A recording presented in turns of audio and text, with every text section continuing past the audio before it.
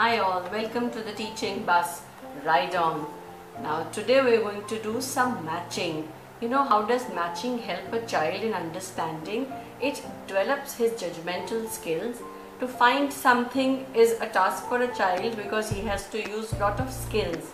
So today's activity, we're going to help the child compare, look for similarities and do matching of pictures. So I've got some pictures of wild animals. You can choose any category that you wish to. So I'll tell you how to do matching of the pictures. So we need to have 4 cards. These are 4 different cards. So you can put it in this order as I have put for you. I have another set of 4 cards. So the child has to match. Now these can't be in the same order as these cards are. So I will ask the child just to match. So the child may go to all the pictures to find the matching pictures. So he may place right under it. Let's find the next matching picture. Here. Let's find the next matching picture. It's here.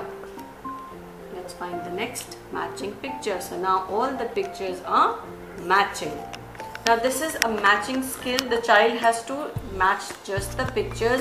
I'm not giving them the name for this because names come later where there is recognition of letters and alphabet. So that will come at a later stage. Right now we have just done matching of pictures. You can use pet animals, you can use water animals. Whichever picture the child is comfortable with, you can use them. And stack them. It is a habit that the child learns, is stacking, is keeping the environment clean, and we stack. So this is the way you stack. I start from here. So I pick up with my right hand and my left hand is working to stack the pictures, and they're all together. And you can have a box or a tray or anything where you can put it in. Thank you so much.